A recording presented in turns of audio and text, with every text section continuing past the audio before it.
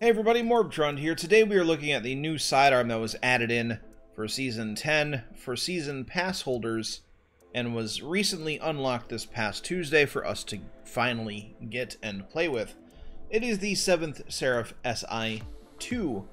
Now, my specific role here has a lot of range going for it. In fact, that's pretty much as much range as you can get on this thing. Maybe a little bit more if I were to actually finish out the masterwork, but I'm not wasting my cores on a sidearm.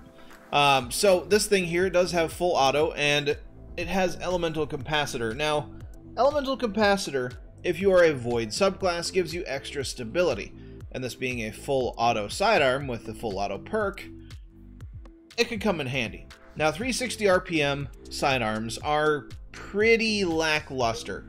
Pretty much any other sidearm archetype is going to do the job better, but this thing does have one saving grace in PvE, and that is that you can pair it up with Season 10 armor mods to spawn in Warmind cells. Now, the one that I'm using here and showcasing has to go on a void piece of armor, and when you defeat a combatant with a 7th Seraph weapon, like the 7th Seraph SI-2, you have a chance to spawn in a Warmind cell.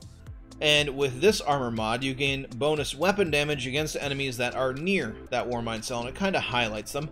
But there are other options that we have here. We have this cheap one here that doesn't require any specific armor type, meaning void, arc, or solar, where Warmind cells, they create effect and damage targets in a greater distance. So the explosion is just bigger once you damage them. We have one where you do less damage to the Warmind cell. That's not an instant explosion, but it creates a burst of void suppressing energy around it. We have this one here where you take reduced damage from enemies that are near Warmind cells. There are many options. Some have yet to be unlocked for Season 10 for these armor mods for the Seraph weapons. And that's really the saving grace for any of the Seraph weapons in Season 10. Now, granted, the shotgun is very good. I adore the shotgun in PvE. I think it is fantastic. But in Crucible, this sidearm is pretty bad. It's not good. This archetype of sidearm is, I think, the worst weapon archetype in the entire game. Any weapon type is going to be better to use in the Crucible than this archetype of sidearm. Now, in PvE, in this lost sector here, yeah, you can get away with it because it's a lost sector in PvE. But you can see here how that Warmind cell is highlighting some of these targets, and I'm doing bonus damage to them when I shoot them with the sidearm. And you can also shoot the Warmind cells for extra damage. But in the Crucible, this thing is a hot pile of trash, and I would not recommend using it at all. But you also can't use Warmind cells in the Crucible either. That'd be a little bit hard to balance, I think. So, although it'd be interesting and fun, I don't think it'd be a very competitive thing to balance around. But it would make these terrible Seraph weapons slightly more usable in the Crucible, at least. But I can understand why those don't exactly work in Crucible. It'd be impossible to balance around. So yeah, as far as other, Seraph weapons go, though, if you're looking for a weapon to use just to spawn in the Warmind cells, I would recommend using the auto rifle.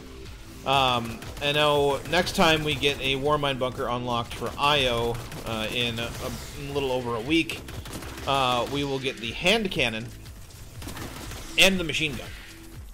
Once all three of them are unlocked, you'll be able to get the machine gun. But the IO bunker gives us the hand cannon, and that should be a better option to use for sure than this sidearm. Now, the sidearm that I have here, this specific role, is about as close as I can get to an SMG as possible. Because I'm a fan of SMGs, especially in PvE, but sometimes in the Crucible as well, kind of depending on the role. But this is kind of like the worst possible version of a SMG out there, unfortunately. But it's okay. It does its job, and the explosion radius on the Warmind cells is ridiculous, so that's definitely a good thing.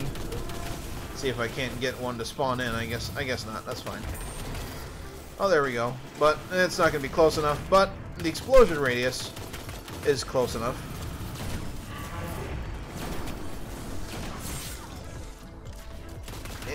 Go away. But we're going to hop into Crucible now, so you can kind of see what a hot mess this thing is to use in the Crucible compared to basically anything. Alright, so we're playing Control on Citadel, which is probably one of the worst maps possible for a sidearm. But that's fine because it's not going to take me that long to say what I got to say about this sidearm. Oh, I actually got a kill with it. And then I died to a grenade. So yeah, the range stat on this sidearm, and granted, this one, like I said earlier, it's got accurized rounds, it's got hammer forged rifle, or hammer forged rifle. It's got a range masterwork that's not fully upgraded, but I'm not going to waste my cores on this weapon. It's got about as much range as this weapon can get, and it's not good because, of course, well, it's a sidearm, and when you get outside of its range.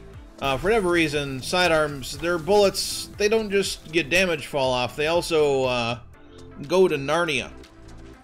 If you are outside of this weapon's effective range, chances are, even if your targeting reticle is directly over your target, you will not hit them.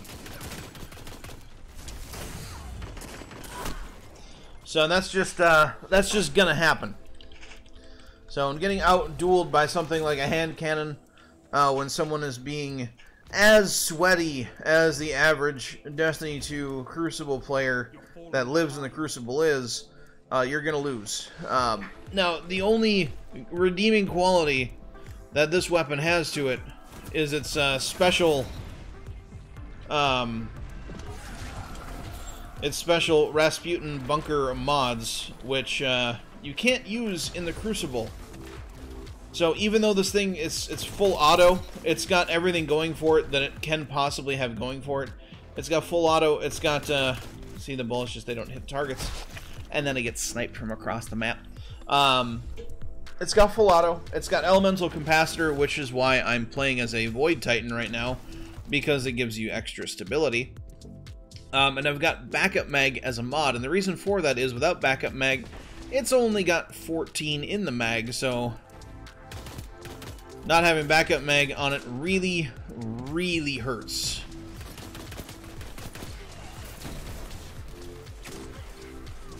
So, yeah. I'm trying to give this sidearm the best chance it possibly can have.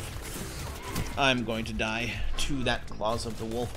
Nothing I could do there. I don't have the range to go against it. So yeah, my advice is if you want to use this sidearm in the Crucible is don't. If you want to use a different sidearm in the Crucible, I would say go with something like a Breach Light or something that can actually get some range to it. Oh, okay, that happened. But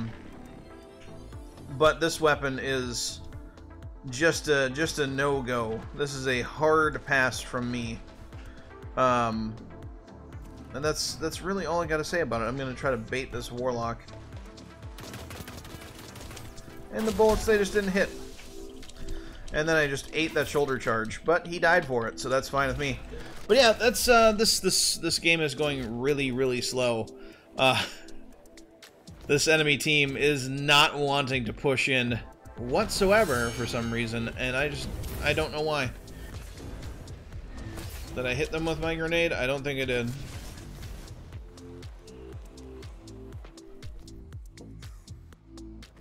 That's fine though. But yeah, just don't use this sidearm in Crucible. The archetype is bad. Its range is terrible. There's better things that you could use.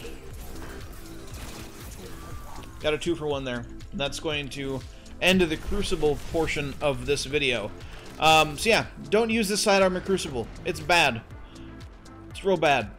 So if you liked the video, hit the like button for me. I would greatly appreciate it. If you are new here, subscribe for more Destiny 2 content, shenanigans, stuff. Subscribe for more stuff. Got him. Didn't get that guy, though. But yeah, don't forget to have a good day, everybody. And I will catch you all next time.